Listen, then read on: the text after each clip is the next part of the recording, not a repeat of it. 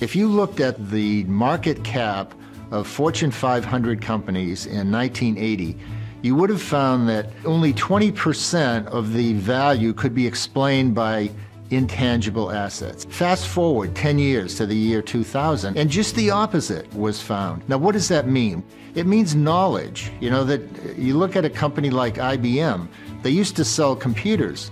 Today they sell solutions, because in this knowledge economy, strategy is executed from the bottom of the organization. It's the truck drivers at UPS, it's the call center operators, it's the consultants at IBM. These are the people who interface with the customer, and if they don't understand what the new strategy is, you have no chance of executing it.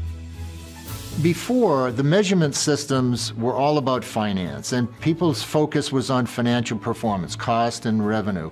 Today, we have a balanced approach. The Balanced Scorecard started with an article in the Harvard Business Review 20 years ago. One of our first users was Mobil Oil North America. They were last in their industry in profitability. They introduced a new strategy. They used the Balanced Scorecard to describe that strategy and tied it to their management system. Within 2 years, they had moved from last in the industry to first.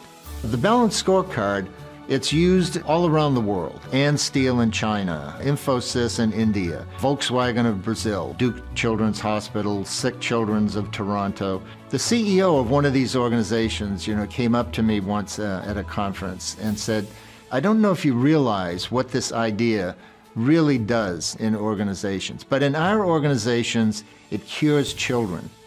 You can make money, and that's the job of organizations, but curing children, eliminating disease, educating young kids, that's a big deal. And that's what I get excited about.